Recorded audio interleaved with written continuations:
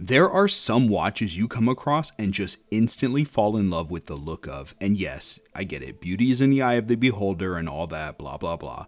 But this watch, I just had to check it out. Look, I'll admit that I'm shallow. There's lots of good eating fish out there. You don't have to be snacking down on carp anymore. But I'm not that shallow. It's not just about having beauty on the outside. What is inside matters too. So when I found out that one of my watch club buddies here in town, Jeff, ordered this watch, I just had to ask to get my hands on it. And I've linked his Instagram page down in the description, so go give him a follow. His collection is full of some really cool and eclectic pieces that I know you'll love seeing, just like this PEREN Rogue watch. So let's get into it.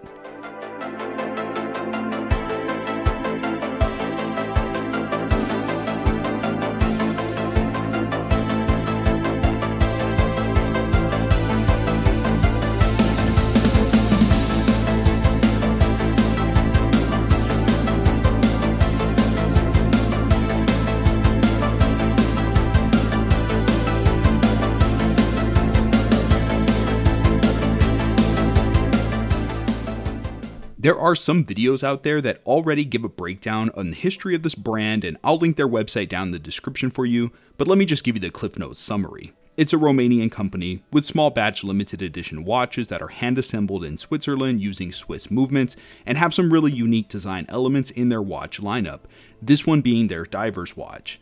The brand name is derived from the word perennial, which I think is pretty cool. What's up, Schwartz Force? Welcome back to the channel. In case if you're new here, my name's Dave, and may the Schwartz be with you.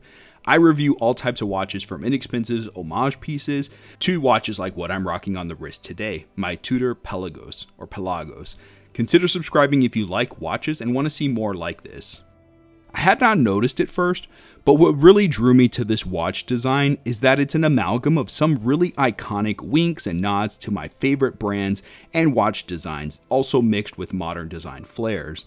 There is the case and bezel shape that of course gives me those vintage Blancpain vibes, and PEREN Watches even gives acknowledgement of inspiration to the iconic Tourneck Rayville project watch built by Blancpain. And we see the recessed hour markers in a cutaway Rayhot that of course gives me the same Tudor Pelagos vibes. There is this deep navy blue-green dial color that is so dark it almost looks black, but not quite. And I like the matching colored date wheel that allows it to hide into the dial in contrast to the hands that are stark glossy white that just jump out for easy legibility of the time. The two words to describe this watch I would choose would be contrast and texture. The case is made of marine grade stainless steel with a bead blasted texture for this matte finish and smooth feel, paired with a steel bezel that is black PVD coated and has a nice coin edge along the sides that, while it does not extend up to the edges of the bezel, still allows for a nice grip when turning it. The bezel is unidirectional with 120 clicks, it's rock solid with zero backplay and has a really crisp bezel action feel and sound.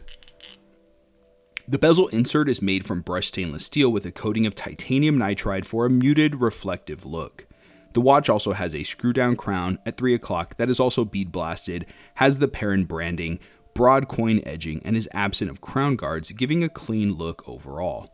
Lastly, I have to give credit where due, and that is that this watch has a case back with all the typical specification details. However, there's also an if found contact PEREN watches, which I think is a great idea since each watch is serialized and can be tracked should somebody find it and reach out to the company. Overall, this watch has a really nice heft to it, weighing in right at around 83 grams, that's without any strap or bracelet attached. The case width is perfect for most wrist sizes at 39mm, however, the lug-to-lug height comes in at just under 49mm, so you may find that this wears a bit too long for those smaller wrist sizes. And this is how the watch wears on my 7 1/4 inch wrist. The case thickness is 12.8mm and the lug width comes in at the very popular 20mm sizing for plenty of strap and bracelet swap options. Stick around to the end to see my favorite combos on this watch.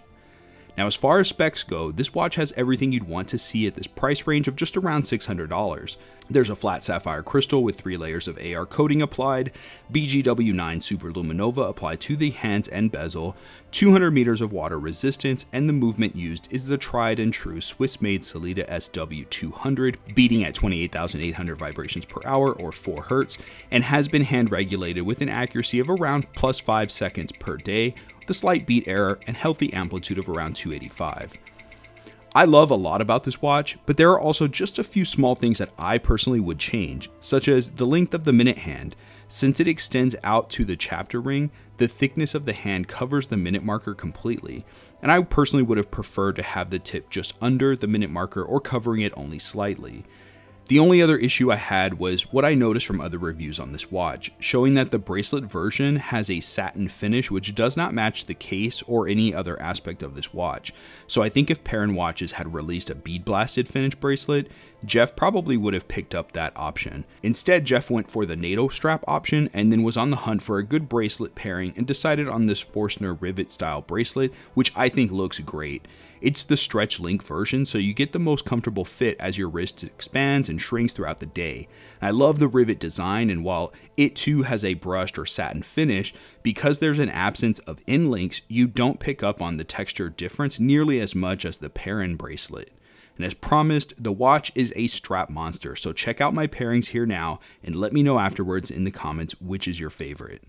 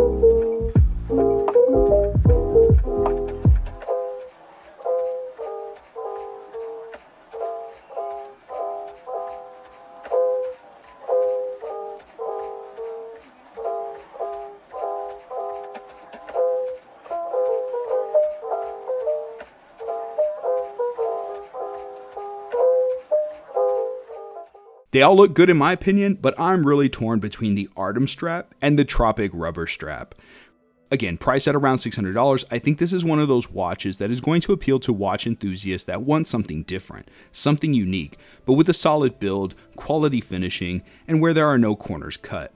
And this watch checks all those boxes, and I really do appreciate Jeff allowing me to spend some time with it so I could share this video with you all.